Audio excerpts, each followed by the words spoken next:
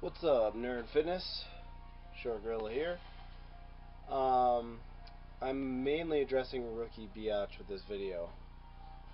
I made a video response to this in which I basically said that I was going to destroy you and some other stuff that was super aggressive, and when I watched it, it was meant to be funny, but I really just felt uncomfortable posting that, so I didn't even finish editing it. Basically, I've had a lot of crap going on between illness and some personal things, and my lifts are in the gutter right now, so it sucks. But your video actually served to light a fire under my ass, which I really like. I've been missing a lot of motivation lately. I've been missing a lot of, as bad as it sounds, a sense of purpose or ambition. And so, it is, even though my challenge was meant to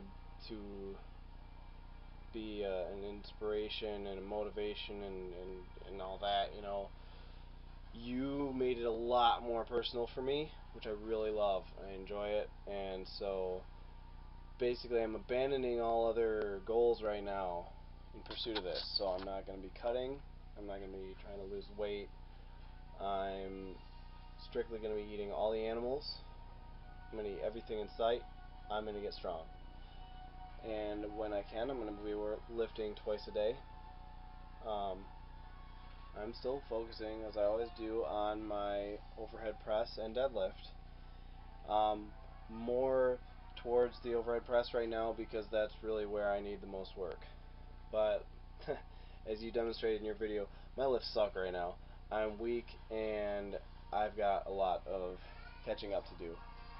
So, keep myself entertained mid-workout, I am playing a game called Space Wolf. It's a Warhammer 40,000 game, and it's on the phone.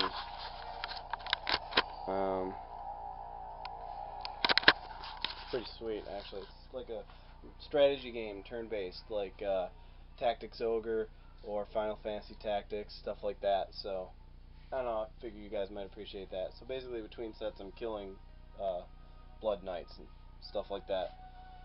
Alright, well, here we go.